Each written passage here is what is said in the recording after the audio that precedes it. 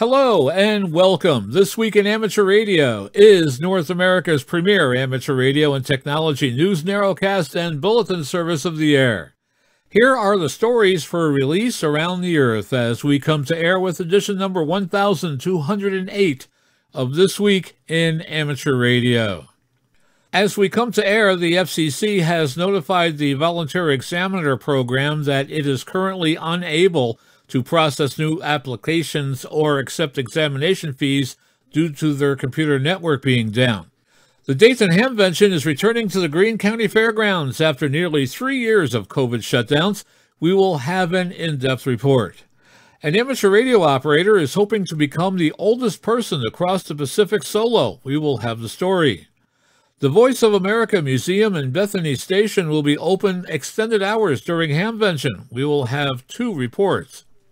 Amateurs in Hawaii demonstrate their communication skills during a simulated emergency test. Several organizations around the planet celebrated World Amateur Radio Day 2022. We will have all the details. Do you know the role that the International Telecommunications Union plays in amateur radio? Well, we will have what you need to know. The country of Germany is ready to welcome thousands of visiting amateurs to their version of Hamvention, which is called Ham Radio Expo, and it is being held in Friedrichshafen, Germany. And scientists are getting ready for another interstellar transmission as they ready to broadcast the structure of human DNA, Earth's location in the galaxy, and other information for curious aliens. We will have the story. All of that and a lot more is coming up in today's edition of This Week in Amateur Radio. These headline stories will come to you in a moment along with this week's special features. Australia's own Arnold Benschop, VK6FLAB, will talk about Whisper and answer the question, how far can you go? Our technology reporter, Leo Laporte, W6TWT, will talk about the European GDPR, the General Data Protection Regulation, and how it is affecting Internet users around the world. And he will tell us how researchers recently stopped a cyber attack to the Ukrainian power grid. Our own amateur radio historian, Bill Continelli, W2XOY, returns with another edition of the Ancient Amateur Archives. This week, Bill continues his mini-series on amateur radio's fallen flags, with a look back at a little radio startup from Chicago called Helicrafters. And our tower climbing and antenna master, Greg Stoddard, KF9MP, covers everything you need to know to install and maintain your tower and antenna installation for your station. This week, he'll be looking at how you can make tower mounting hardware from scraps you may have around your house. That's all straight ahead as North America's premier amateur radio and technology news magazine and bulletin service, This Week in Amateur Radio, takes to the air right now. Reporting from our headquarters studio here in the mountains outside of Albany, New York, I'm George, W2XBS. And reporting from the newsroom in Half Moon, New York, I'm Terry Saunders, N1KIN. And reporting from our news bureau in Rochester, New York, along the southern shore of Lake Ontario, I'm Dave Wilson, WA2HOY. And reporting from my home studio in the sleepy town of Cortlandville, New York, I'm Chris Perrine, KB2FAF. And from Studio 1 of our Central Florida News Bureau, I'm Fred, November Foxtrot, 2 Foxtrot. And reporting from our Troy, New York News Bureau, where some of the first leaves of spring are beginning to open on the trees, I'm Eric, KD2, RJX. And reporting from our soggy amateur radio studios in the Catskill Mountains of upstate New York, where we're still digging out from 12 inches of mostly snowy, slushy ice and broken trees and 3 days of emergency power. I'm Don Hulick, K2ATJ. And now with this week's lead story, here is Terry Saunders, N1KIN. The ARRL Volunteer Examiner Coordinator reported on Friday that the FCC Universal Licensing System and Electronic Batch Filing System has been down since midday Tuesday, April 19th, 2022, which is the day the FCC application fees became effective for amateur radio. On Wednesday, in a notice to all volunteer examiner coordinators, the FCC asked them to refrain from submitting any session or application files while they work to resolve the issue. ARRL VEC manager Maria Soma, AB1FM, said the FCC did not estimate how long the system would be down. Some applications were processed through the system before the FCC notice was released to the VECs. Applicants should expect delays with license and application processing. ARRL VEC will provide an update when the FCC communicates that the filing system is back online. And as we come to air with this story, the ARRL Volunteer Examiner Coordinator has reported that the FCC Universal Licensing System electronic batch filing system is indeed back online and functioning normally. The ARRL advises that VECs may resume transmitting sessions and applications. The backlog of files will be processed through the system.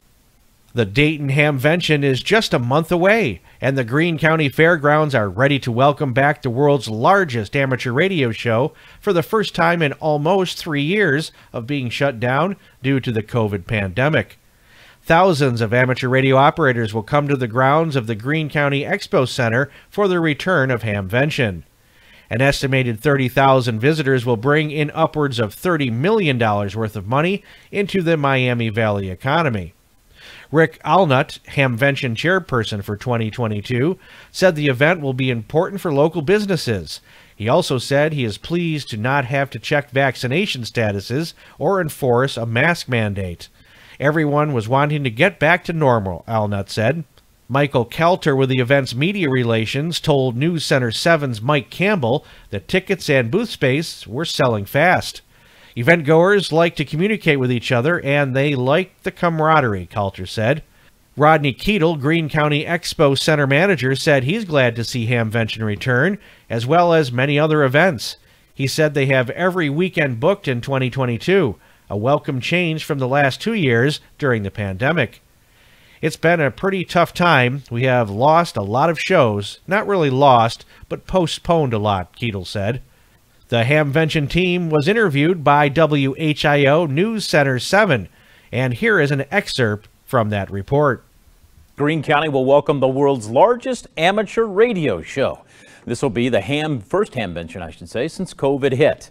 And News Center 7's Mike Campbell shows us what to expect this year and how much money Hamvention could bring to our area. It's been almost 3 years since a Hamvention was held here at the Greene County Fairgrounds. They billed that event as the largest gathering of amateur radio operators in the world.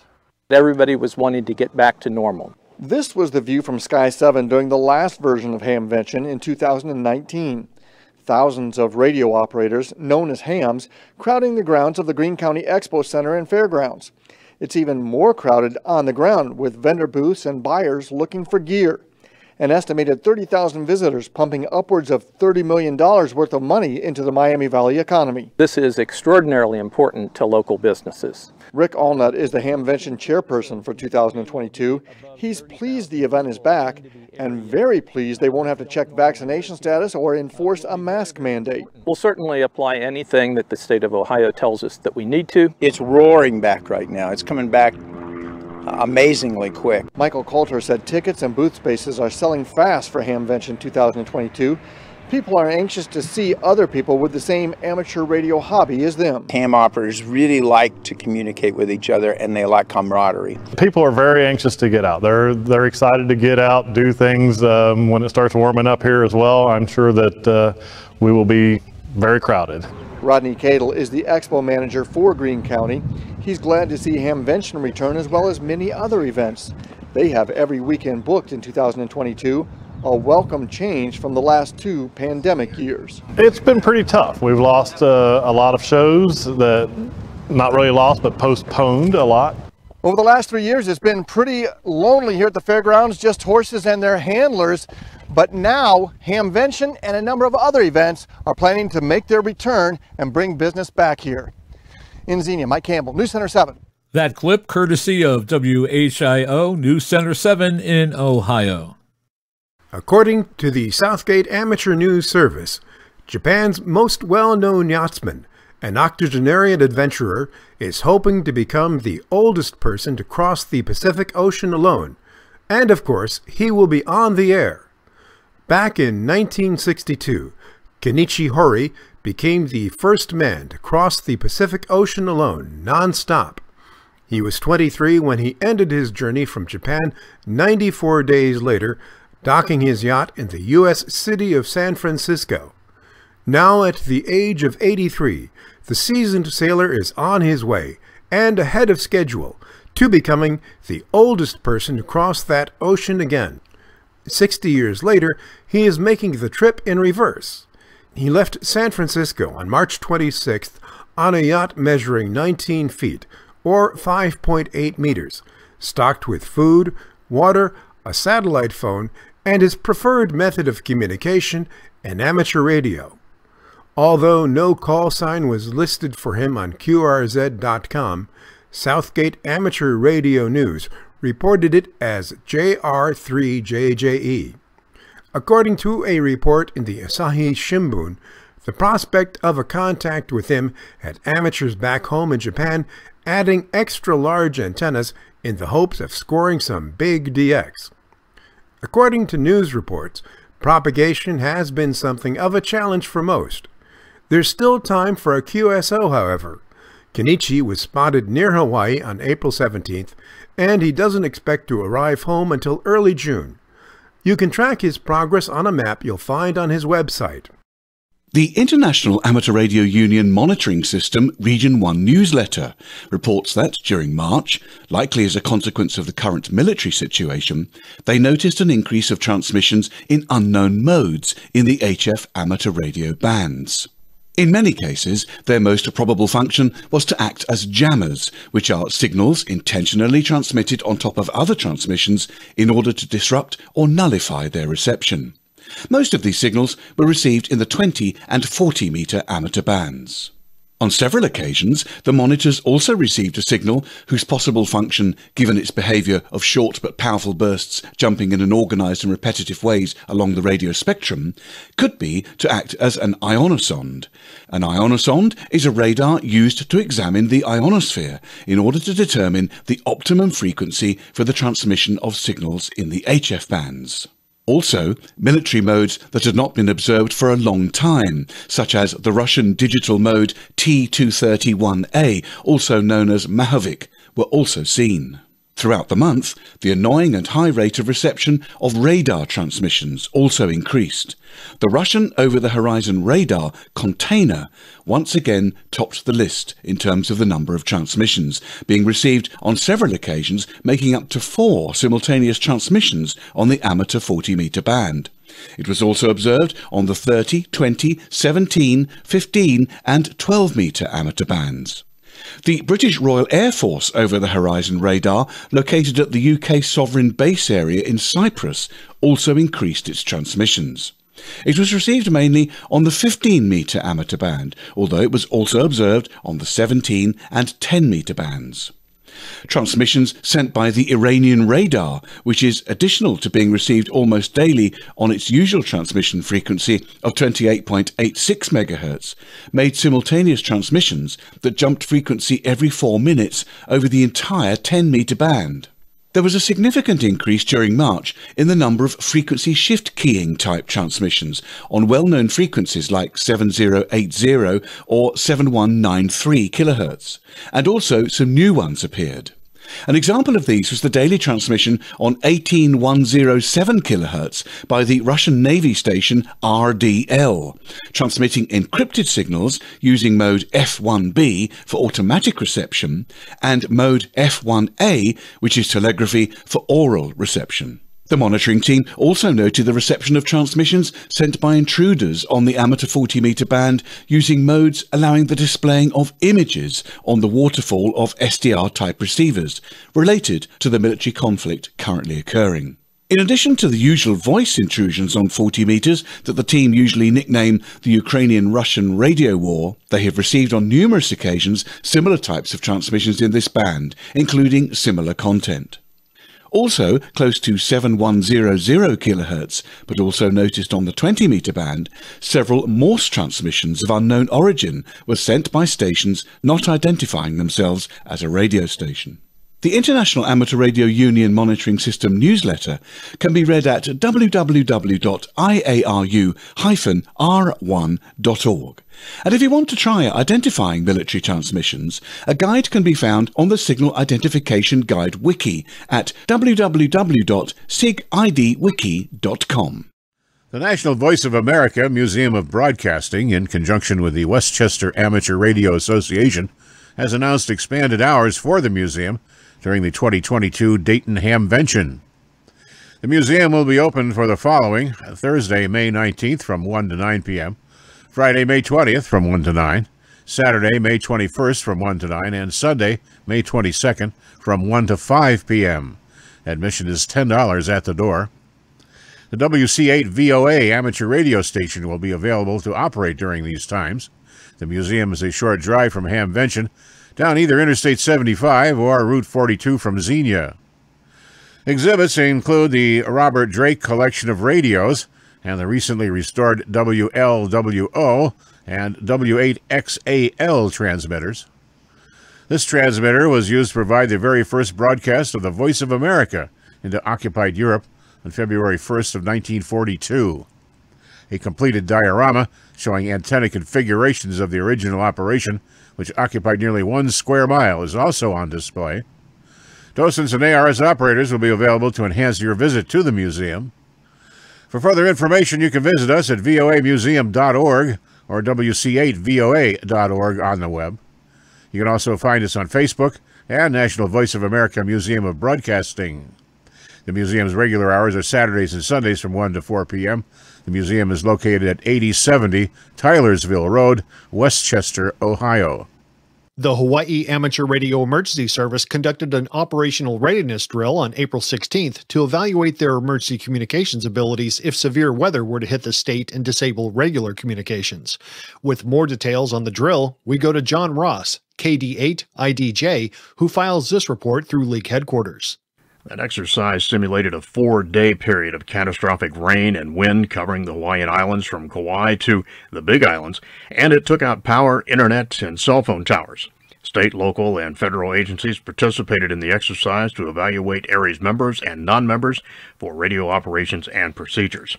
There are 3,800 amateur radio operators in the islands, and preparing for storms and severe weather is a little bit different than it is in the States. But all indication is that drill went well, and everybody now is ready for whatever comes along for Hawaii.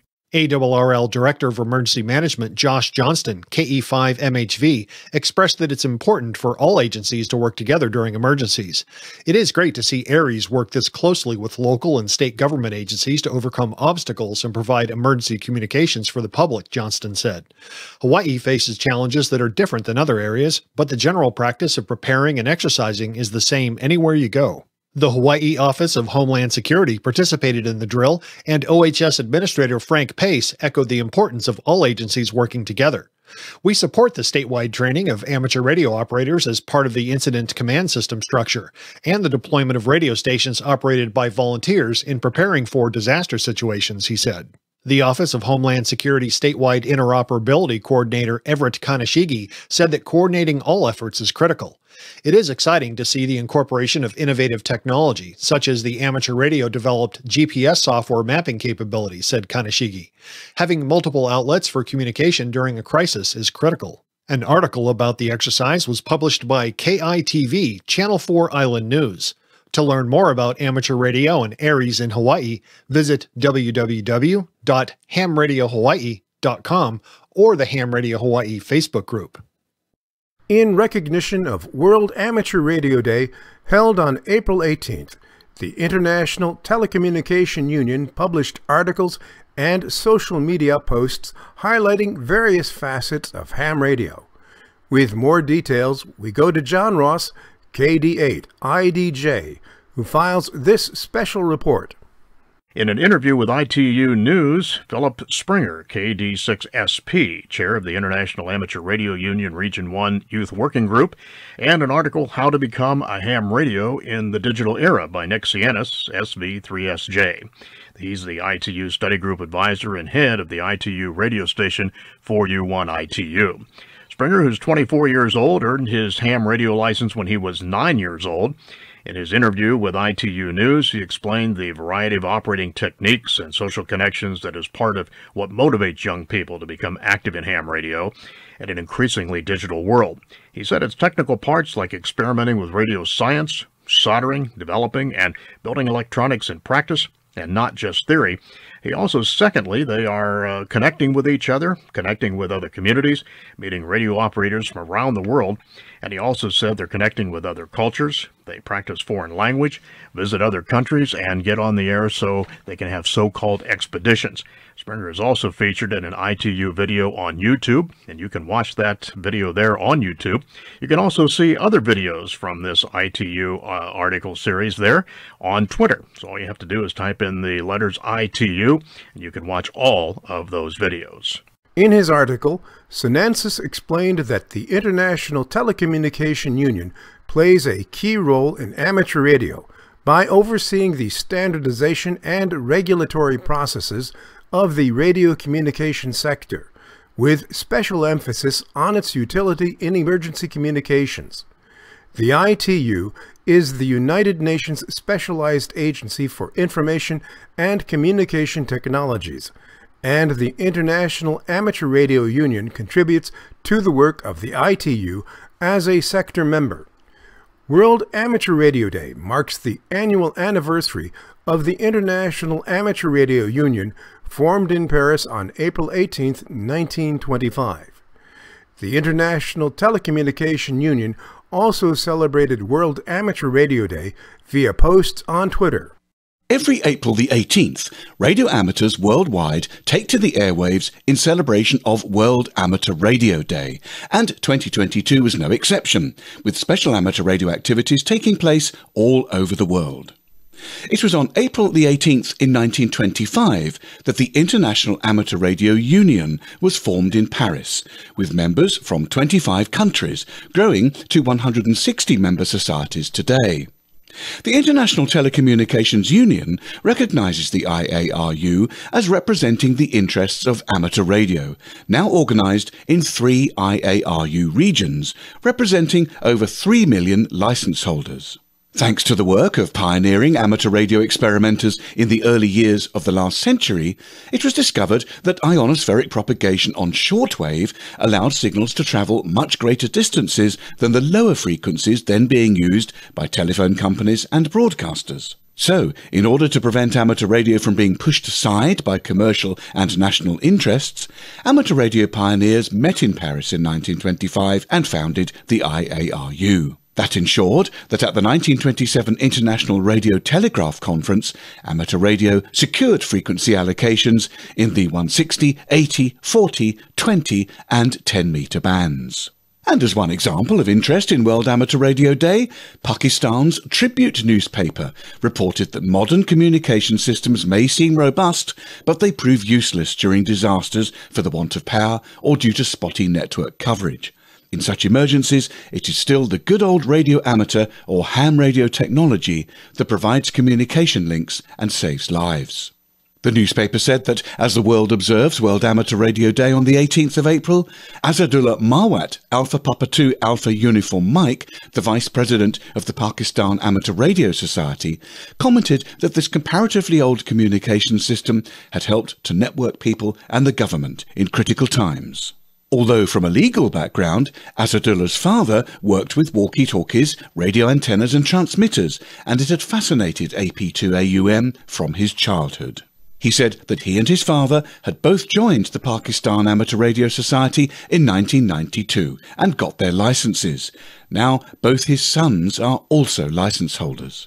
He urged parents to encourage their children to understand and learn ham radio technology, so they are capable of helping people in distress during disasters. You can read the full interview at tribune.com.pk.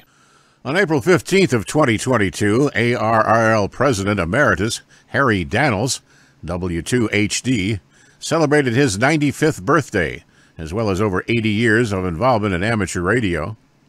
He served as ARRL President for 10 years, from 1972 to 1982, and the President Emeritus status was conferred on him in 1984.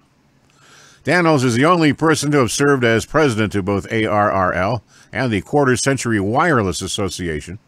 He's an ARRL life member and the oldest member of the Albemarle Amateur Radio Club, which boasts 175 members. In an interview, Dannals said that when he was 10 years old, he practiced Morse code with his best friend and was able to master 50 to 60 words a minute. On his birthday, he was visited by his friend Jim Wilson, K4BAV, and his son, Bob Dannals, W2GG, who holds a Ph.D. and is a professor at Johns Hopkins Medicine Department of Radiology. Harry Dannals summarized his life of experience with amateur radio with a simple statement, "I've had fun." Paul Gaskell, editor of the 5 MHz newsletter, tells us that the latest New Zealand Amateur Radio Transmitter Society news bulletin, called Infoline number 450, reports on the current situation regarding use of the 5 MHz or 60 metre band in the country. An update from NZART's Administration Liaison Officer Richard Harkett, Zulu Lima 2 Foxtrot Yankee, talks about the impending expiration of the temporary 60-metre licence. Richard had recently spoken with the New Zealand regulator, the RSM, and is waiting on them to issue a new General User Radio Licence, known as a GURL. Until they do, the status quo continues. On the 7th of May 2021, New Zealand amateurs were granted access to the WRC-15 Amateur Secondary Allocation of 5351.5 to 5366.5 kHz under a temporary 12-month sub-licence due to be reviewed with the regulator, with a view to it being permanently added to the General New Zealand Amateur Radio Licence, provided no interference issues had arisen. To date, 271 sub-licenses have been issued. You can read Infoline number 450 by going to www.nzart.org.nz, and NZART has dedicated 60-metre band pages at www.nzart.org.nz/info. John E. Ross, KD8IDJ, is the new ARRL news editor. Ross was selected for the position following the recent retirement of Rick Lindquist, WW1ME, from the role, which includes producing news content for the ARRL website, the weekly ARRL letter, the happenings and amateur radio world columns in QST, and voicing the weekly ARRL audio news. Ross has served as the public information coordinator for the ARRL Ohio section for the past 10 years. He is an award-winning journalist, broadcast engineer, and currently holds an amateur extra class license. Ross got his start in broadcasting while in high school as the first student announcer for WCBE Radio in Columbus, Ohio. He has worked as an on-air radio and television news anchor, news director, program host, and personality, as well as voice talent for many commercials and documentaries. He was the first voice of the Emeritus cell phone system when it went on the air in 1989. After graduating from the Ohio State University and playing in the OSU Marching Band, he had dual careers as vice president and associate for Wilson Group Communications, a Columbus-based public relations, media relations, and crisis management firm. He recently retired from AT&T after 28 years as a network analyst. Ross is also a veteran serving 6 years in the United States Army and Army Reserve and a 6-time recipient of the President's Volunteer Service Award for helping disabled and homeless veterans. Submissions for the ARRL letter and ARRL news can be emailed to Ross. And now with the latest technology news and commentary from Petaluma, California. This Week in Amateur Radio is proud to present Leo Laporte. Leo Laporte here on this end, on this other side of the microphone, talking at you. And you know, geeks have no interest in explaining how this stuff works to the world of the normal. Because the geeks, frankly, we were shunned in high school. We were mocked. We didn't get to go to the dances. Nobody liked us. We were on the AV squad or the chess club, or in my case, both. And we're bitter. So now that we understand how all this stuff works and you don't, the worm turns. Technology. That's what we talk about. The GDPR, which I am basically in favor of, the European General Data Protection Regulation, GDPR, which affects all Europeans, all people living in the EU, has all sorts of features. But one you probably noticed a lot lately. You know, when you go to a website and there's that little pop-up that says, this site uses cookies, okay? And you click okay, and it's like, why do they keep asking me that? By the way, here's a funny thing. Here's a humorous little note. If you say no to that, it'll keep asking you. Because how does it know whether you've said yes or no? It saves a cookie. That's what cookies are. They're, for the most part, pretty benign. It was a little bit of a overreach to say, oh, you got to warn people if you use cookies. All cookies are the settings for your site. That's why they were created. Cookies are really called persistent client-side state information. They should have called them pixies. I don't know why they didn't. Would have been nicer. Cookies, that's cute though, right? Yeah. The idea is when you go to a website, it remembers where you left off. If you go to Facebook, you don't want to log in every single time. So when you log in, it saves your login information as a cookie. It says, well, this person is this person, and it's on your computer. It's not, they don't save it. They save it on your computer. And that way you can go back to Facebook and not have to log in each time. Any site where you've logged in once but don't have to re-log in is using cookies. Cookies are really mostly benign. The only reason they've gotten a bad name is there are some people who use cookies to kind of track your travels on the web. And the way that works, you know, well, for instance, Facebook. So when Facebook, you log in, it sets a cookie. That is a Facebook cookie that says who you are, basically. It's a token. It's attached to your identity. And it's useful every time you go to Facebook. That's a first-party cookie where you're on the site and it's the cookie set by the site. First-party cookie. The concept of third-party cookies exists. So if I go to Starbucks, on my computer there's a Facebook cookie. It is illegal, according to the World Wide Web Consortium or somebody. I mean, they're not going to throw you in jail. But it's not, the cookies are not, third-party cookies are not supposed to be read. Facebook can't read its cookie when you're at the Starbucks site unless the Starbucks site has a Facebook like button on it or anything, any content from Facebook on it, because that content gets loaded from Facebook servers and suddenly that third-party Facebook cookie is now a first-party cookie again because content's being loaded for Facebook. And when it's being loaded from Facebook, Facebook can also say, hey, is there a Facebook cookie here by any chance? That's how the like button knows it's you. You press that like button, that thumbs up button, it checks and says, oh, yeah, I see it's Leo, and it adds the like to your account. And that's how third-party cookies can be sometimes used to track you, because anytime you go to a site with a Facebook like button or any Facebook content, Facebook can see you're there. And so they can see all the places you go. Why else did Facebook create this like button? It's not so that you can like stuff. It's so that they can track you. And it's for that reason that many browsers say block third-party cookies, do not allow them. You should always turn that on as a privacy thing. Turn on any fingerprinting technology. Turn any fingerprinting blocking technology, because you don't want to be tracked as you go from site to site.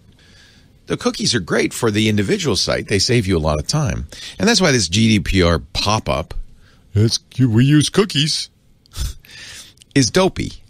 Because, of course, every site uses cookies. Notice it's on every site. The only site it's not on are sites where people from Europe can't visit. But every other site it's on, and that's why you say, yeah, go ahead. Because otherwise you'd have to see that pop-up every time, and you'd have to log in every time, and it'll be all sorts of inconveniences. That's what cookies are for. Sometimes, I think the General Data Protection Regulation, GDPR, is a good idea in general, but it has some things that are weird. For instance, you might have seen this story this week in the BBC. A little dispute between a grandmother and her daughter.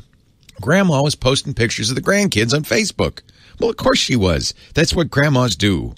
But the daughter didn't like it. Daughter said, Grandma, I don't want pictures of my kids on the internet. A lot of parents do that. I understand. For privacy reasons. I don't want pictures of my kids on the internet. She said, Grandma, take them down. Grandma said, no. No. Those are my grandkids. I want pictures. I want my friends to see my grandkids. Grandma, take those down. She actually went to court, the daughter did, and the judge ruled that this was within the scope of the GDPR and ordered Grandma to take them down. Now, GDPR does not normally apply to what they call purely personal or household processing of data. But because it's on a social site, it's on Facebook, those photos could end up in the hands of third parties, of course. The woman, the grandma, has to remove the photos or pay a fine of 50 euros every day for every day she fails to comply, for a maximum fine of 1,000 euros. And if she posts more pictures of the grandkids, that's another 50 euros a day. Where's the problem here? And probably not GDPR, probably between the mother and daughter more than anything else. But that's an example of how, despite the fact that I think the General Data Protection Regulation is a good thing, we have in California the California Privacy Act, which is also a good thing. That'll be going, most of it isn't yet in effect, but will be going into effect soon. I think that's a good thing. But this is the problem. It's hard to regulate technology without some messes, a little bit of mess here and there. And boy, that cookie thing bugs the crud out of me. Does it bother you every time you go to a site? I guess we're used to it now. That's the other side, by the way, of that kind of regulation. Here in California, we had some years ago, a ballot measure called Prop 65. And it said that the state requires a warning. It's officially the Safe Drinking Water and Toxic Enforcement Act of 1986. That's how old it is. 1986. It's 34 years old now. It requires a state to maintain and update a list of chemicals known to the state to cause cancer or reproductive toxicity, but it also requires that any place any of those chemicals may appear, such as everywhere, a parking garage or whatever, you have to put up a sign saying Prop 65 warning, there's toxic chemicals around here. They could cause cancer or birth defects. And what's the upshot of that? Every place you go has that sign. So it's meaningless. You don't pay any attention to it. You ignore it, right? I mean, what are you going to do? Not go anywhere? Same thing with these cookies.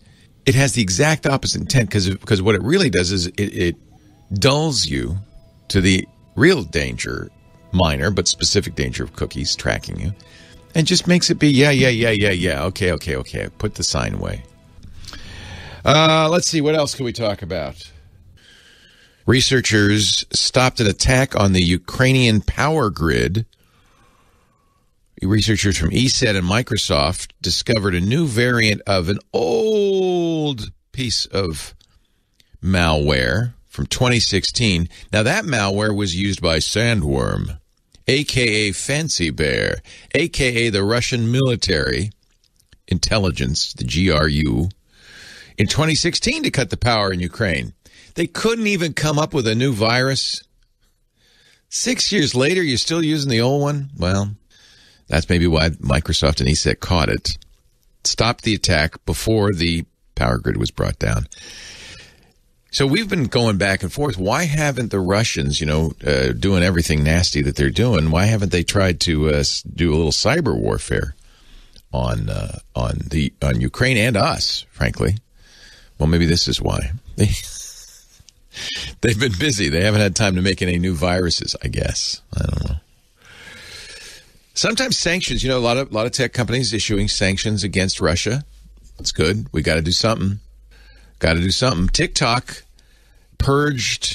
blocked all non-Russian content on TikTok in Russia. That didn't work so well because what did get through? All Russia propaganda. So effectively, TikTok turned itself into a Russian tool for Russian propaganda. That didn't work. That did not work. Sometimes the sanctions have unintended consequences. Anyway, I'm glad you were here, and I'm here, and I'll be here next week, and I hope you'll come by and bring your friends, too, as we talk high tech. Leo Laporte, the tech guy. Are you ready for another trip into amateur radio history? I'm Bill Continelli, W2XOY, and I'll be back in a moment with another edition of the Ancient Amateur Archives, here on This Week in Amateur Radio. And now, with this week's edition of the Ancient Amateur Archives, here's Bill Continelli, W2XOY.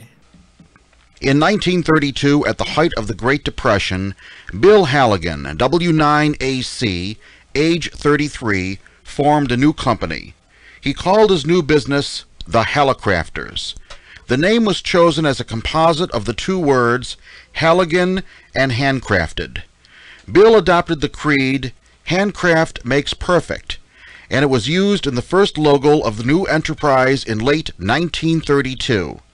A few radio sets were built, the S1 through the S3, at an old manufacturing plant at 417 North State Street in Chicago.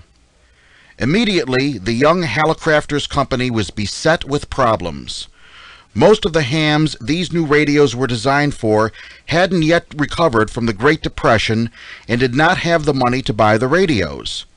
As if this wasn't enough, RCA came down hard on Hallicrafters for patent infringements, insisting that no more radios could be built until they granted Hallicrafters a license, which they had no intention of doing. Bill didn't give up. Procuring as many orders for his radios as possible, he contracted with a licensed manufacturer to build them in small production runs of 50 or 100 sets. He had to use these orders themselves for collateral, an arrangement that at best was very limiting. What Hallicrafters needed was a license to build under the RCA patents.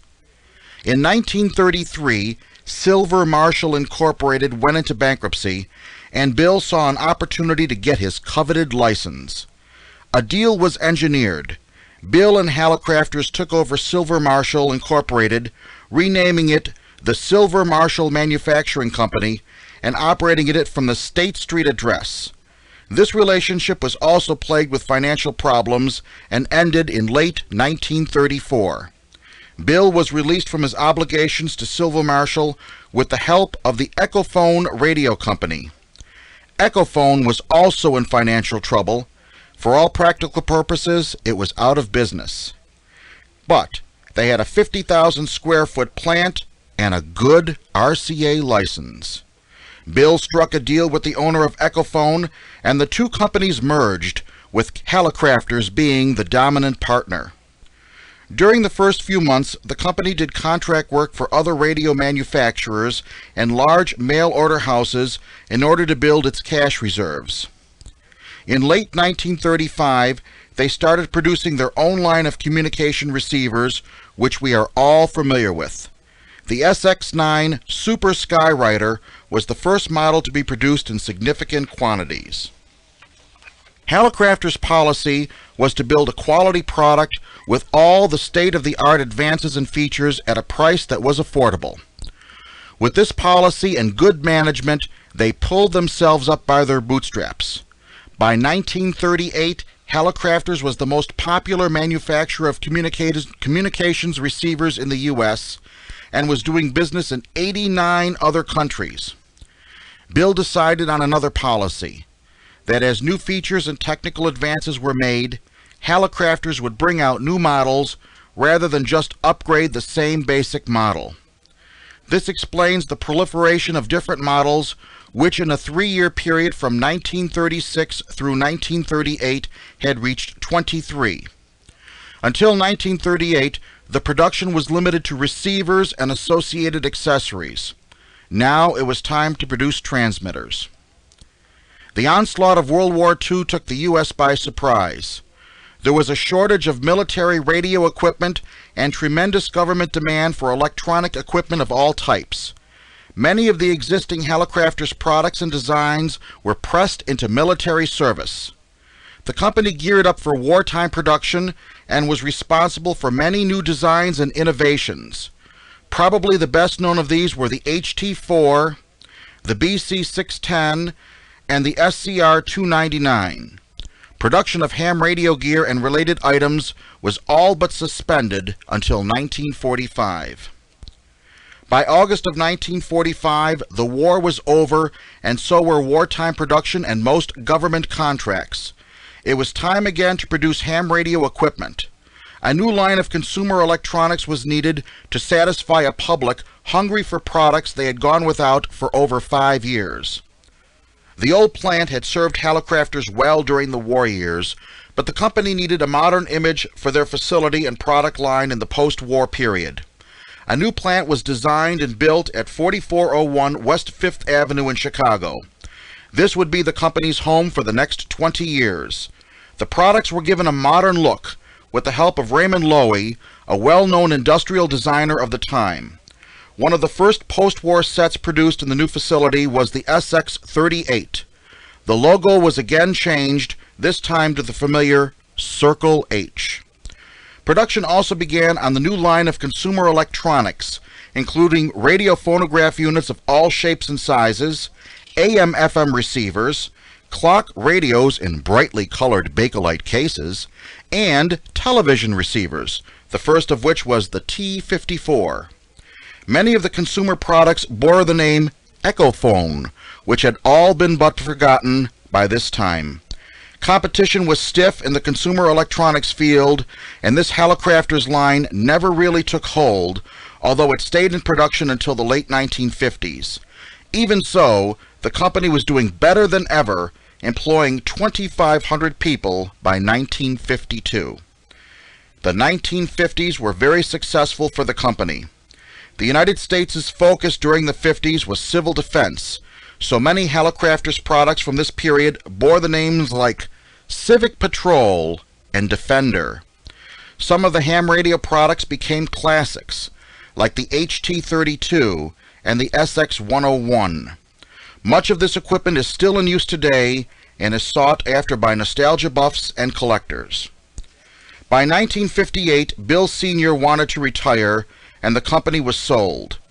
Little is known about this transaction, but apparently it failed, and the Halligans returned to resume control of the corporation a short time later.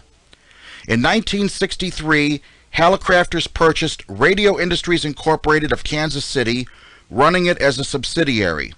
Radio Industries produced many of the ham radio accessories and some major equipment like the HT-45. Also during this period, Hallicrafters was the corporate sponsor of REACT, which was formed in 1962. The Halligans continued operations until about 1966, when the company was sold to the Northrop Corporation. This ended forever the Halligans' involvement in Hallicrafters. Northrop moved the company to a new plant in Rolling Meadows, Illinois, and modified the logo again. While a subsidiary of Northrop, Hallicrafters produced ham radio products for a few more years, but the main function was producing paramilitary equipment in Northrop's Defense Systems Division, much of it in El Paso, Texas. For all practical purposes, the last ham radio item produced was the FPM 300 in 1972, and a few accessories through 1974. There were also some CB units and portable AM/FM shortwave sets of Japanese origin released under the Hallicrafters name. At this point, Northrop turned Hallicrafters over to its partner, Wilcox. The annual sales of Hallicrafters have been falling off sharply since 1970.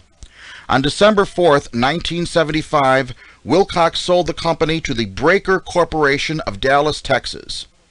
Breaker packed up 14 semi-trailer loads of Hallicrafters records and parts and moved the company to Grand Prairie, Texas. They set up shop there with several former Hallicrafters employees of the late 60s and 70s who relocated to Texas. A few more CBs and various portable radios of Japanese and Taiwanese origin were released, but Breaker began to suffer severe financial difficulties. Around 1979, Breaker ceased doing business, and Hallicrafters along with it. On August 24, 1979, Clarence E. Long engineered a purchase of the name, logos, and what was left of the company. A new corporation called Hallicrafters International was set up in Miami. It also had international trademarks. Long set up shop and hired a large staff in anticipation of receiving large government contracts to build paramilitary radios for the armed forces. The new Hallicrafters International had to prove to the government that it could handle the contracts as well as the old firm had. Something went wrong, however. Long's plans failed to be approved, and Hallicrafters lost the contracts. In the early 1980s, Long set up a plant somewhere in the New England states and also had convinced several well-known people in other parts of the company to join in the new venture. Despite all this activity, Long was in serious financial and legal trouble. He declared bankruptcy on June 1, 1988 in San Antonio, Texas. All of his property, including the Hallicrafters name, logos, and whatever records were saved were made property of a court-appointed trustee. Since this time, the helicrafter's name has not been used, and for all practical purposes is non-existent, except in the memory of ham radio operators. In our next installment, we will continue looking at fallen flags in the amateur radio field. This is Bill Continelli, W2XOY, for This Week in Amateur Radio. It's time for the weekly propagation forecast report, brought to us every week by Ted Cook, K7RA in Seattle, Washington, who reports that solar flares emerged daily over the last reporting week, April 14th through the 20th. On April 20th, spaceweather.com reported solar activity is intensifying, and that over the past 24 hours there were 19 solar flares, including 6 M-class events and a powerful X2.2 class flare. A week ago, we knew solar activity would rise, but the reality exceeded expectations. As predicted, a coronal mass ejection hit Earth's magnetic field on April 14th. Its impact sparked a moderately strong G2 class geomagnetic storm, which peaked around 1800 UTC. Apparently due to the further increasing solar radiation, the disturbance was mainly accompanied by an improvement in the ionospheric propagation of decameter waves, 10 meters, which also applied to the following development. Activity prevailed in growing hotspots in the northeast quadrant of the solar disk. In the following days, the activity of the southwestern areas increased, including the X2.2 class flare on April 20th at 0357 UTC, when it came from a far side sunspot. And finally, on April 21st at 0157 UTC, a strong M9.6 class solar flare was detected. The source was the sunspot complex AR2993-94, which is almost directly facing Earth, so he expects the intensified solar wind in the coming days to affect the Earth's magnetosphere and ionosphere. The daily sunspot numbers averaged 64.4, 30 points higher than last week, and the average daily solar flux rose 30 points from 103.1 to 133.9.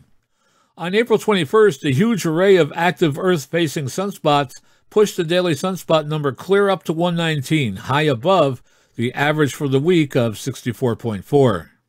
Even with all the flares and coronal mass ejections, geomagnetic indicators were lower, with the average planetary A index going from 16.9 to 14.6, and the middle latitude numbers from 12.6 to 10.9.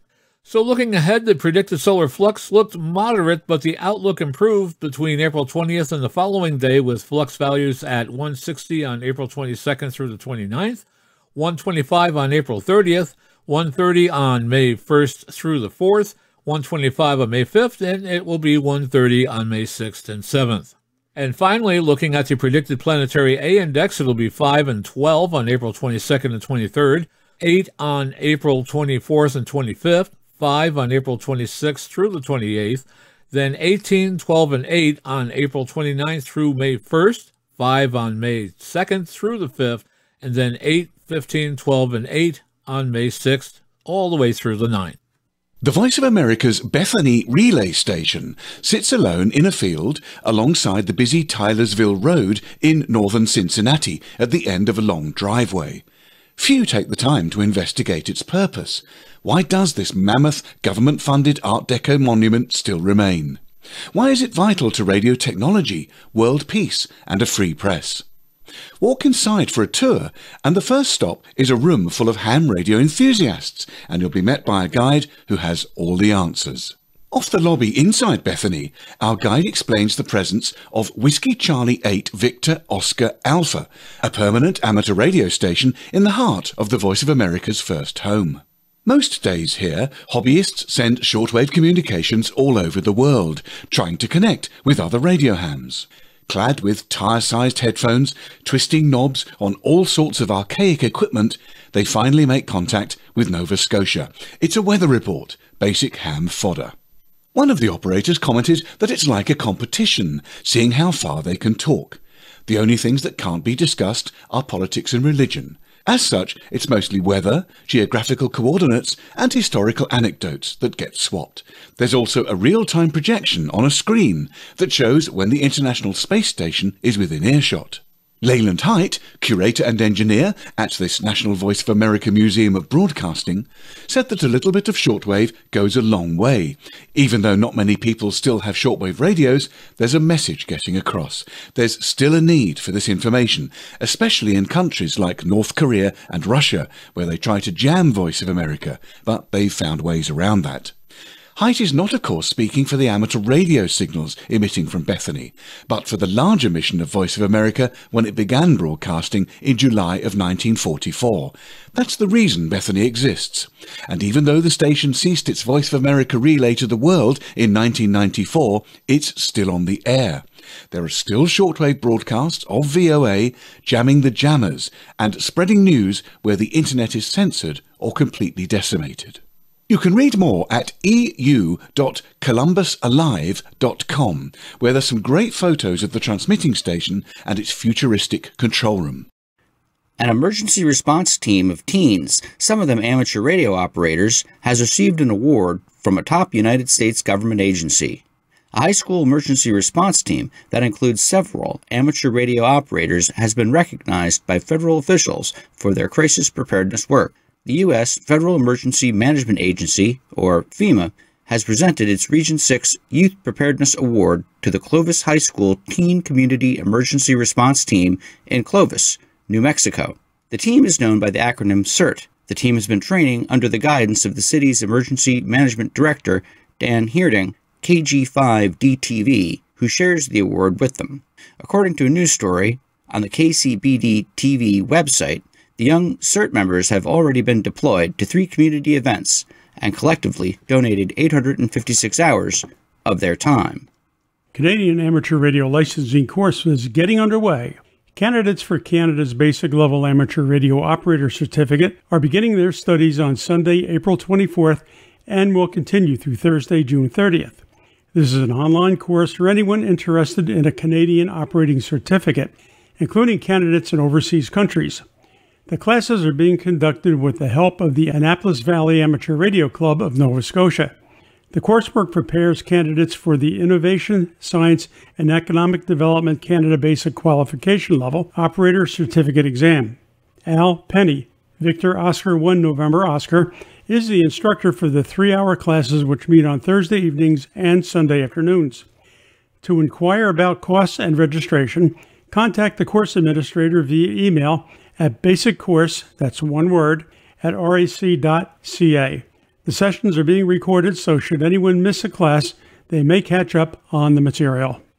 After a difficult period of cancellations of in-person gatherings around the world, Europe's #1 amateur radio event, Ham Radio Friedrichshafen, is calling itself a reunion with friends, a theme shared by another of the world's other major ham exhibitions, Hamvention, in Xenia, Ohio, in the United States. The event website says that Germany looks forward to playing host to the world at the 45th International Amateur Radio Exhibition at the Neue Messe in Friedrichshafen from June 24th to the 26th. It is important to note that tickets are only available online, so those attending must have tickets in hand when they arrive at the venue. Tickets can either be printed or displayed at the event from a mobile device. For full details, including the currently in effect COVID-19 health protocols, you can visit the event's website. Foundations of Amateur Radio. Antennas and propagation are the 2 single most discussed topics in our hobby. That and how an FT8 contact isn't real. Not a day goes by without some conversation about what antenna is the best one and by how much. In my opinion, it's a futile effort made all the worse by so-called experts, explaining in undeniable gobbledygook, or sometimes even using science, just how any particular antenna is a compromise. The truth is that most conductive materials radiate to more or less a degree. Sometimes there's enough of that to make it outside your backyard, into the antenna of a fellow hobbyist.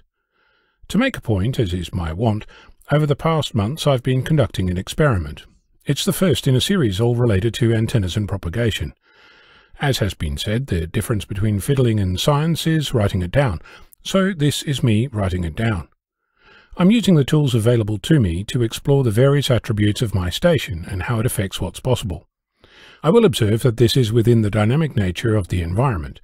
So the solar cycle, solar events, thunderstorms and noise are making an impact. No doubt I'll create a visualization that links some of those extra variables, but for now I'm just noting that these external events affect what I'm doing. You might recall that I took delivery of a Whisper beacon a few months ago. If you're unfamiliar, Whisper, or Weak Signal Propagation Reporter, is a tool that allows a station to transmit a time-synchronized signal on a specific frequency, so other stations can look for and attempt to decode it. Think of it as a timed Morse code signal, and you'll have a pretty close understanding of what it does. The beacon I purchased was a 200 milliwatt Zactec 80-10 desktop transmitter, built by Harry Sierra Mike 7 Papa November Victor. It can operate on all the HF bands I'm licensed for and can run all day, every day. It's time synchronized using a supplied GPS antenna and powered by a micro USB cable. It's currently connected to my vertical antenna. That vertical antenna is a homebrew helically wound whip, tuned for the 40-meter band, clamped to the side of my metal patio roof. It's fed by an SGC 237 antenna coupler, which is held by magnets to the roof. A 75-ohm RG6 quad-shield coax cable about 20 meters long, left over from my satellite dish installation days, is connected via several adapters and coax switches to the beacon. This is not a fancy setup by any stretch of the imagination, but it's my station and what I use to get on air to make noise, and that's the whole point of this exercise. You might recall that one of the reasons I want to learn Morse is so I can hear an NCDXF beacon and know which one I'm hearing on my own station. In many ways, this is a different way to approach the same problem. Said plainly, how do I determine what propagation is like for me, right now, on my own gear? There are countless tools available, from the Voice of America VOA-CAP propagation prediction through the graphs and charts on clublog.org to the space weather services run by the Bureau of Meteorology in Australia. All of these tools have one thing in common: they don't use your own gear. Unsurprisingly, you're likely to wonder what it is that I can achieve with a mere 200 milliwatt transmitter and a vertical. Turns out, quite a lot. As of right now, my Whisper beacon has been heard multiple times over the past 3 months in the Canary Islands, over 15,000 kilometers away. The watts per kilometer calculation puts that at over 76,000 kilometers per watt. Not bad for a little amateur station located in the middle of a residential suburb. Did I mention that this was on the 10-meter band? I was asked if I would put a pin in my DXCC map tracking the countries for each of these Whisper reports, and my answer to that is no. This is not a contact, this is a propagation ping. I suppose that I could, if I really wanted to argue the point, which I don't, use a pin if I had a reciprocal report from the other station within a set period of time. But that's not why I'm doing this. The purpose of this exercise is to discover what my station is capable of, what propagation is like, how it changes over time, how uniform my radiation pattern is, and how much of the globe can hear my signal. One observation to make is that much of the west coast of the United States is a similar distance away from me, but so far there are no reports from that continent. As a quick and dirty test, I'm using my Yaesu radio and 5 watts for the next day to see if this is an edge case or if there's something else going on. For example, my house has a peak metal roof to the west of my antenna. Is it possible that it's affecting the radiation pattern, or is there something else going on, like the neighbor's house that sits to the east? For all I know, the noise floor in the Canary Islands is significantly better than anywhere in the USA, but only time will tell. I've recently taken delivery of a multiband vertical antenna which I'm planning to use to replace my current vertical. The main reason being that my antenna coupler cannot tune with 200 milliwatts, and to do band hopping I'd have to retune manually each time, not something that's sustainable 24 hours a day. No doubt that change will bring other discoveries, but then I'm keeping track.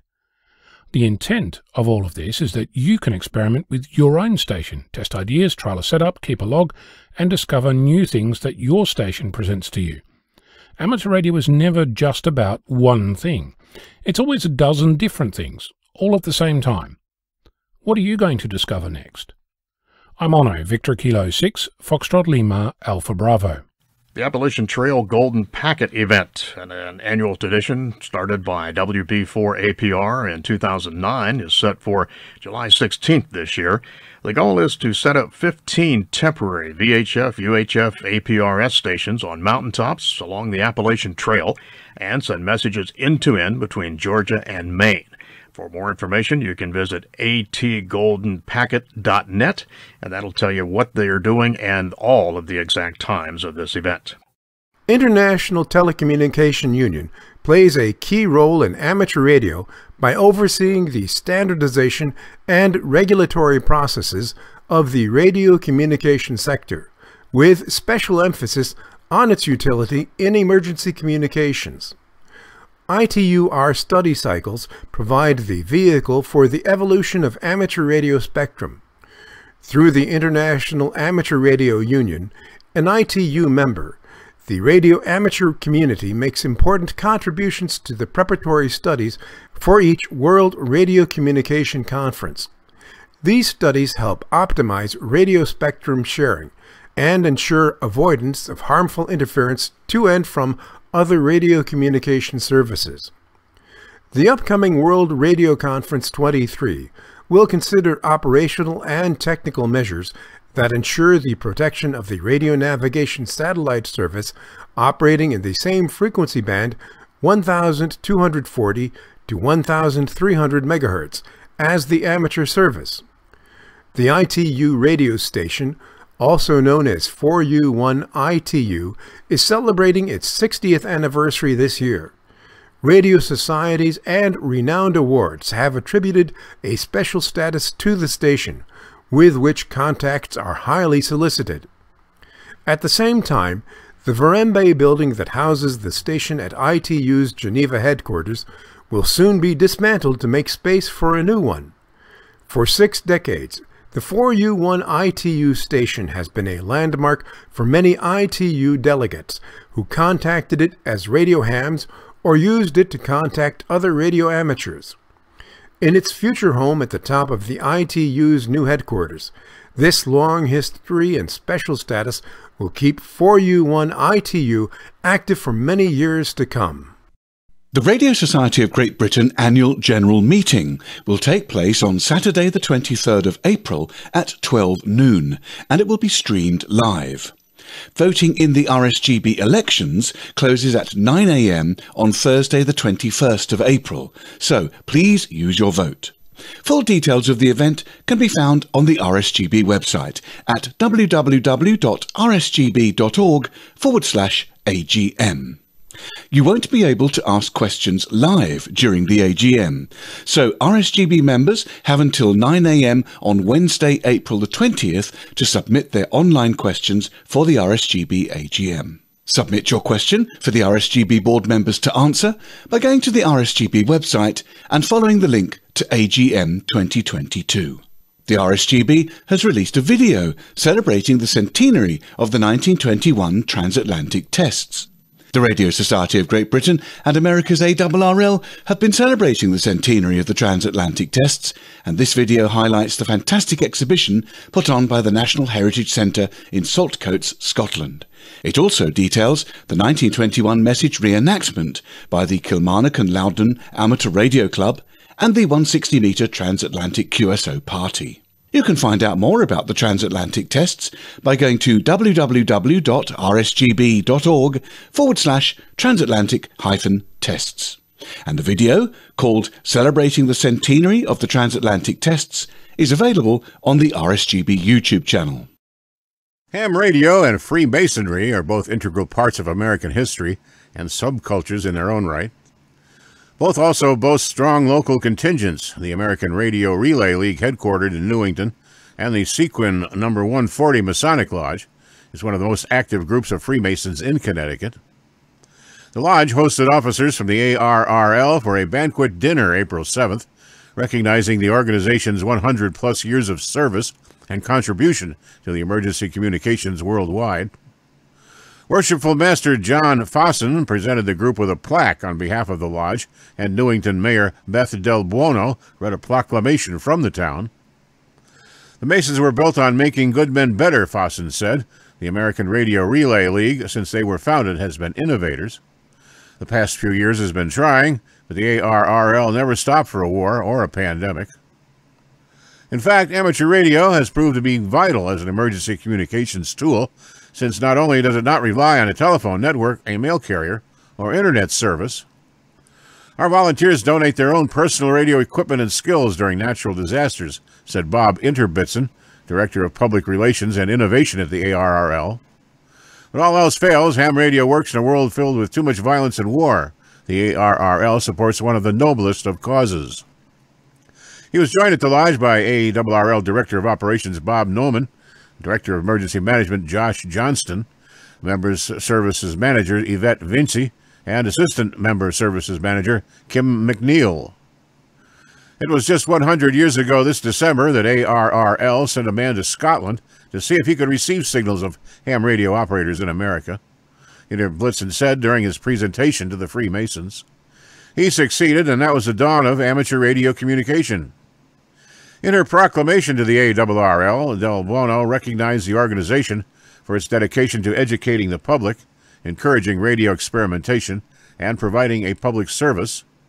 ARRL supports the awareness and growth of amateur radio worldwide, she said, and strives for every member to get involved, get active, and get on the air. Interbitson also provided insight to the ARRL's scholarship program and ongoing education of teachers worldwide. Getting a ham radio license is a big step forward in a career path, he pointed out. Businesses like Motorola and Raytheon love to hire electrical engineers who have their ham radio licenses right out of college, he said. There is a practical use for their skills. According to the Masons publicity chairman, Larry Seidman, there are as many Masons and even lodge members who also happen to be ham radio operators. This past summer, the ARRL hosted a rededication of operations, reopening its world headquarters at 225 Main Street in Newington. Amongst its 158,000-plus members, about 2,000 reside in Connecticut. The organization celebrated its 100th anniversary in 2015. The Ohio ARRS NVIS Antenna Day is scheduled for April 23, 2022.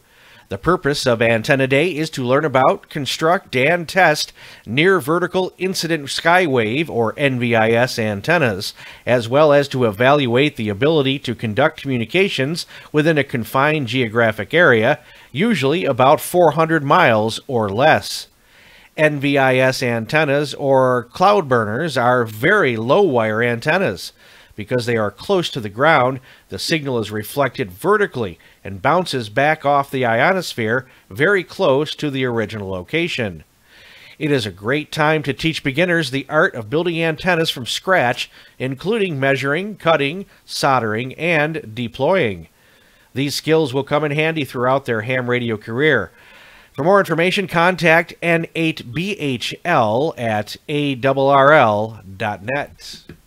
A celebration of all things wireless, from Marconi and Tesla to modern times, graced the screens of viewers on YouTube and Facebook as the Tesla Science Center on Long Island, New York, marked World Amateur Radio Day on April 18th.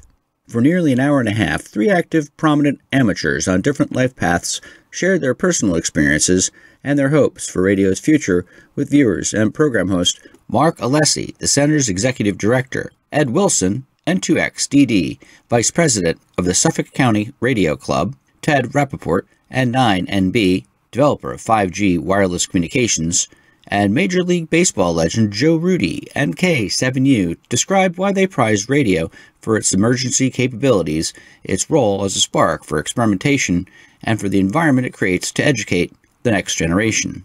The Tesla Science Center is named for inventor Nikola Tesla, whose lab was once located there. The center has been giving special priority to promoting the vast, still untapped potential of radio. He is helping jumpstart an amateur radio group based at the center with a focus on attracting younger operators. Beyond the hams' personal stories of rescue by radio and their hopes for future projects, they shared their enthusiasm for getting more people on the air. When Mark Alessi noted that he is presently not a ham, Ed quickly jumped in to say, "Not yet, Mark, not yet." The Apollo 16 anniversary sparks a special event station at NASA. If you remember NASA's Apollo 16 moon mission, or even if you weren't around back then, you don't want to miss the 50th anniversary celebration of that historic journey, which was the 5th moon landing. NASA on-the-air special event stations around the United States will be on the bands between Saturday, April 23rd and Wednesday, April 27th, marking the milestone. Different local NASA radio clubs will be active at different hours, so check the spotting clusters or the NASA on the Air WordPress blog site. The many participating clubs at NASA sites include the Ames Research Center Amateur Radio Club, NA6MF in California, the Glenn Research Center Club, NA8SA in Ohio, the Goddard Space Flight Center Club, Whiskey Alpha 3 NAN in Maryland, and the Stennis Space Center Club, N5SSC in Mississippi. Amateur radio relates to the scouting mission in multiple dimensions, from Cubs to scouting advancement, directly with the Radio Merit Badge, and indirectly through meeting requirements for other merit badges. While an amateur radio license is not required to meet these requirements, the obvious extension of radio interest is obtaining a license and getting on the air. The official Jamboree on the Air program every October gives scouts with a license an opportunity to meet other radio operators on the air. So how do adult scouters learn about resources to help their scouts to learn about completing requirements for radio and other merit badges? How do scouts learn how to talk to astronauts on the International Space Station? How do scouters learn how to get their own radio license? Answers will be found in a new amateur radio and scouting course at Philmont Training Center, which will be held July 10th through the 16th, 2022 at the Scout Training Center in Cimarron, New Mexico. The course is designed to familiarize current scouts who are hams, as well as unlicensed scouts, with the benefits and fun associated with ham radio and its introduction into the Boy Scouts of America program. Since 1918, 200,000 scouts have received the Radio Merit Badge, introducing them to radio technology, communication, and amateur radio. The course is $470 plus housing. The study of communication modes has been a focus of the scouting movement since it arrived in the United States in 1910. The Signaling Merit Badge was among the first set of merit badges available to scouts and was first offered in 1911. It was discontinued in 1992 since the modes of communication of the early 1900s had been displaced by more modern modes of communication. The Wireless Merit Badge was developed in 1918, and its evolution is now the Radio Merit Badge. The Radio Merit Badge helps scouts through rank advancement. The Morse code interpreter strip offers additional special recognition. More about the course and the schedule can be found at radioscouting.website. Registration has begun for amateurs wishing to attend the annual general meeting and virtual conference of the Wireless Institute of Australia. The event, which will be a hybrid of in-person and virtual events, is coming up fast. It's taking place on the 7th of May and will be streamed from Hobart, Tasmania. The focus this year is on Antarctica, and a number of presentations will be exploring the roles that wireless communication has played throughout history, including the Australasian Antarctic expedition that took place from 1911 to 1914.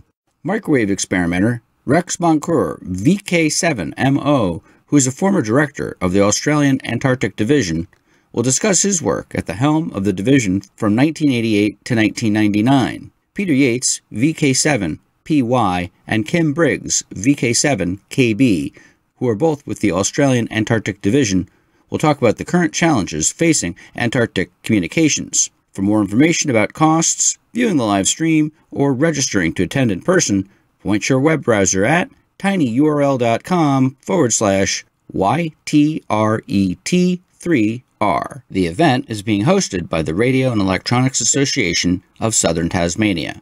The Japanese Antarctica Research Expedition Amateur Radio Station, HA1RL, is conducting a special operation of Children's Day on May 5th from 5 to 1800 Japan Standard Time, where elementary, junior high, and high school students in Japan get priority.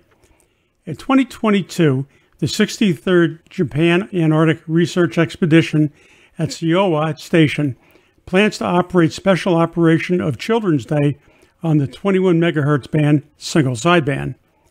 When participating in the special operation of Children's Day, please be careful to take measures to prevent the new coronavirus infection by yourself.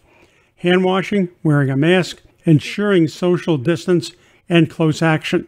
In addition, if a state of emergency declaration is declared due to the spread of the new coronavirus variant infection, and if the special operation is unavoidably canceled, the JARL webpage will guide you. So please be sure to check the page when you participate. And now, with his segment on tower climbing and antenna safety, here is Arizona's own Greg Stoddard, KF9MP. I wanted to take some time to cover some of the common topics related to installing antenna systems on towers. First, let's examine designing and installing an antenna mount for the side of a smaller tower like the one in your yard. I have built a few homemade mounts out of scrap pieces of steel, usually built from a 3/4-inch steel pipe about 3 feet long and 3 steel bars about 1 to 2 inches across, maybe a 1/4 inch thick. Material like this can often be purchased off the shelf from your local hardware store or welding shop. You will need to climb the tower to measure the sizes and dimensions of the tower, legs, and diagonal members where you intend to mount the sidearm you're building. If you do not have access to a welder, have the shop weld together the mount with the ends of the straps onto the pipe, with about a foot between the straps, which would be centered on the 3-foot pipe. This will give you about a foot above and below the straps onto which you can side mount or end mount an antenna. Pre-drill the holes for U-bolts to mount the straps onto the tower legs. Then also do the same for the U-bolts at the furthest end of the straps from the mounting tube. This mount should be set across one entire face of the tower, so it can be hinged inward during mounting or servicing. After the mount is set in place and the antenna is set on the mount, the third support strap can be clamped to the mount and tower to reduce wobble. This is not a suitable mount for a wide tower unless you intend to mount the antenna close to the tower. The most common rule for mounting distance is 1/2 wavelength from the closest face of the tower. If done properly, would make the tower nearly electrically transparent to the incoming or outgoing signals. If you draw a sine wave on a piece of paper, you'll notice that the voltage at 1/2 wavelength is 0. This is why we prefer to mount antennas at multiples of 1/2 wavelength.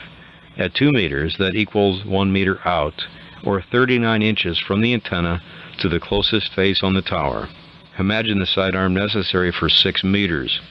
At 224 megahertz, it equals about 24 inches for a half-wave distance. If you have done all your measurements accurately at the mounting site, you can assemble the entire structure on the ground and make sure it all fits before taking any of it into the air. Since my homemade mounts usually weigh less than 15 pounds, I usually carry them up the tower with me, set them in place, then bring up the antennas and feed lines. This plan would change depending upon the height of the tower, other antennas on the tower, or how you feel about carrying cargo up the side of the tower safely. Sometimes it's easy, other times there would be too much risk of touching other active antennas, which would make hoisting the mount and antenna by rope from the ground necessary. It is obvious here that pre-planning is essential to ensure safety and reduce the number of trips up and down the tower. While I have promoted the idea of wearing cargo up the tower, I'm the first to admit that limiting trips on the tower and hours on the tower are the real goal in any job I do. Limiting both man hours and movement will also limit the risk of death, which is cool. I've seen a few different methods of securing amateur-sized coax to a tower leg. The most common I've seen is regular plastic electrical tape. The biggest problem with electrical tape is its lifespan. Mother Nature works to remove the sticky from electrical tape within the first half year. I've also seen cable ties used. As far as I know, clear or white cable ties are not made to survive sunlight, ozone, or Mother Nature's worst, which limit these to about 7 months or less, especially if they are flexed regularly. I think the black cable ties are the best for outdoor mounting. Lastly, I've seen 12-gauge solid wire with insulation cut to 5-inch lengths and wrapped around the tower leg and coax, then twisted. I know this type of scrap material to hold coax to a tower leg for decades with no visible sign of aging. I have also seen a black cable tie over several layers of electrical tape. And coax can change size and length during the day, so always allow for these changes. Remember, tower work at any height can easily become deadly. Money spent on books, videos, and climbing gear is well worth the investment.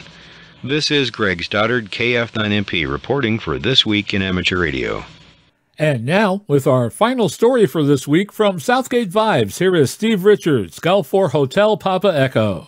The Guardian newspaper in the UK recently carried an article by science editor Ian Sample about plans to beam a new message across the galaxy.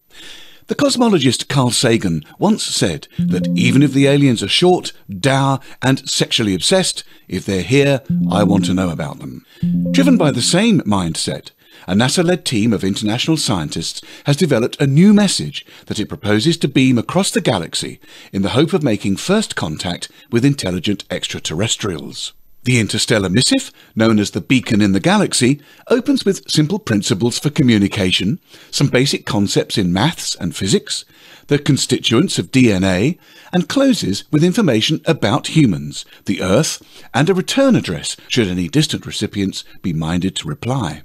The group of researchers, headed by Dr. Jonathan Jiang at NASA's Jet Propulsion Laboratory in California, says that with technical upgrades, the binary message could be broadcast into the heart of the Milky Way by the SETI Institute's Allen Telescope Array in California and the 500-meter Aperture Spherical Radio Telescope in China.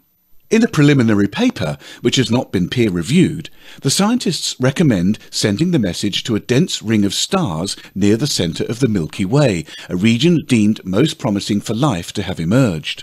The scientists contend that humanity has a compelling story to share and the desire to know of others, and now we have the means to do so. The message, if it ever leaves Earth, would not be a first. The Beacon in the Galaxy is loosely based on the Arecibo message sent in 1974 from the observatory of the same name in Puerto Rico. That targeted a cluster of stars about 25,000 light-years away, so it will not arrive any time soon. Since then, a host of messages have been beamed into the heavens, including an advert for Doritos and an invitation, written in Klingon, to a Klingon opera in The Hague. Such attempts at interstellar communication are not straightforward. The odds of an intelligent civilization intercepting a message may be extremely low, and even if contact were made, establishing a fruitful conversation could prove frustrating when a response can take tens of thousands of years, and aliens may not even understand the signal. As a test run for the Arecibo message, Frank Drake, its designer, posted the missive to some scientific colleagues, including a number of Nobel laureates. None of them understood it. There are other concerns too. More than a decade ago, Professor Stephen Hawking warned that humans should refrain from sending messages into space in case they attract the wrong sort of attention. Stephen Hawking told a Discovery Channel documentary that if aliens visit us, the outcome would be much as when Columbus landed in America, which didn't turn out very well for the Native Americans. You can read the full story at www.theguardian.com. Head for the science pages. This Week in Amateur Radio is holding open auditions for news anchors for the weekly national worldwide amateur radio news service. If you have a good radio voice and can reliably read provided news copy, we are looking for you. This, of course, is an all-volunteer position. An amateur radio license is not required. You must have a high-quality microphone, headset mics are not used, and be familiar with audio editing software to record and edit your finished news stories before uploading. If you would like to try out for a weekly or bi-weekly anchor position with North America's premier amateur radio news on air and podcast, please send an email to our producer, George, W2XBS. You can include a sample MP3 of yourself reading news copies sent as an attachment to W2XBS77@gmail.com. That's whiskey, the number 2, X-ray Bravo Sierra 77 @gmail.com. Be sure and use Anchor Audition in the subject line. Please include your phone number and a good window of time for a callback to discuss your submission and our operating logistics to see if This Week in Amateur Radio is a good fit for you. We hope to hear from you soon. Electron Binders Amateur Radio Club in Tulsa, Oklahoma, airs This Week in Amateur Radio, every week on club-owned KOKTLP 90.9. Many of the news and information items heard on this edition of This Week in Amateur Radio have been provided by the American Radio Relay League, the ARRL Audio News Service, and the ARRL Letter, the Southgate Amateur News Service, Steve Richards, G4 Hotel Papa Echo, and the Southgate Vibes News Service. AMSAT, the Radio Amateurs of Canada, the FCC, the Radio Society of Great Britain, and Ofcom, the South African Radio League, the International Amateur Radio Union, the Wireless Institute of Australia, and the Australian Communications and Media Authority, the New Zealand Association of Radio Transmitters, the Amateur Radio Newsline, the Rain Hamcast, Eric Guth, 4Z1UG and QSO Today, QRZ.com, the Tech Guy, Leo Laporte, the International Telecommunications Union, and various news sources on the Internet. With special thanks to all our weekly news sources and to you, our listeners, that wraps up this edition of This Week in Amateur Radio. If you would like to write to us, you can find everything you need, including archive editions of the news service, at our website at twiar.net. And now, for all of us at This Week in Amateur Radio headquarters and all our news team around the world, this is Will Rogers